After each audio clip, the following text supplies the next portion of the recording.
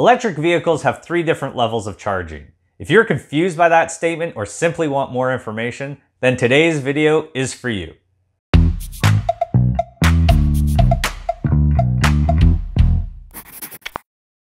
Welcome back to the channel, everyone, and thank you for watching. Today, I'm going to demonstrate the difference between level 1, level 2, and level 3 chargers using water. And know the irony of demonstrating electric flow using the very thing you avoid electricity with is not lost on me. When I bought my first electric car, a 2015 Nissan Leaf, one of the common assumptions people made was that I installed a special charger in my home to charge it with.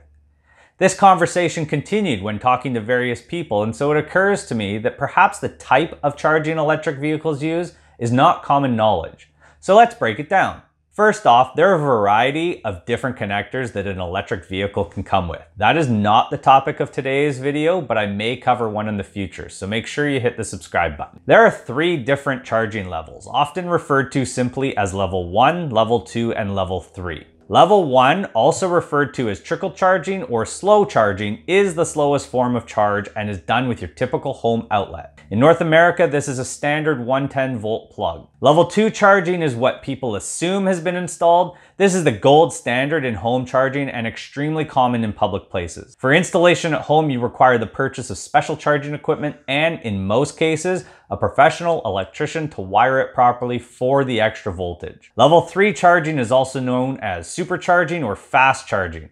This is the fastest available charging that your car can accept and typically only available at public charging stations. Note, between all 3 levels, the technical aspects of each will vary. With my demonstration today, I'm simply going to show you the differences in the time required to charge your car. So let's go over the pieces of my demonstration. This blue bucket of water signifies the utility company, or an endless supply of electricity, if you will. These milk jugs are your car battery, and these 2 hoses represent level 1 and level 2 charging. They're the same length, but the level 1 hose is a 1/4 inch inside diameter, where the level 2 hose is a 1/2 inch inside diameter.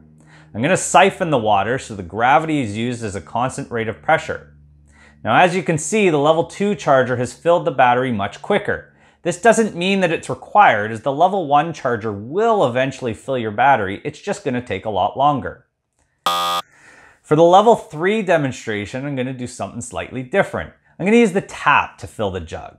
Level 3 is fast, just like a tap. However, also like a tap, it slows down the rate at which it charges the more full the battery gets. For example, as I fill this jug with the tap closer to the top, I adjust the tap to go slower so that I don't overflow. I don't just keep the same rate going the whole time. So to summarize, level 1 charging is the slowest but easiest to access and requires no special equipment installed in your home. My Nissan Leaf will charge in approximately 20 hours from 0 to 100% using this method. Level 2 requires additional equipment but can charge my Leaf in approximately 6 hours. And level 3 will charge my Leaf from 0 to 80% in about 30 minutes and then take another 20 minutes to complete the rest of the charge. This type of charge is only available at public charging stations. I hope that helps. Hit the like button for me if it does. And if you have any questions or feedback, please put them in the comments section below. And don't forget to subscribe to the channel for more videos on electric cars. Thanks for watching and have a great day.